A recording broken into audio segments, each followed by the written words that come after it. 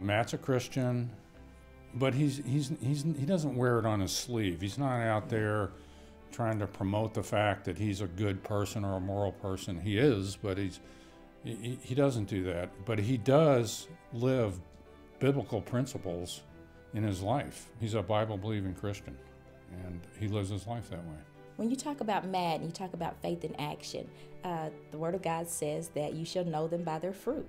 I've seen him show love for not just people that he is familiar with, but people overall, just humanity, people that he doesn't know so well. I've seen him really show that he cares. He loves people. He cares about families. He cares about making a difference.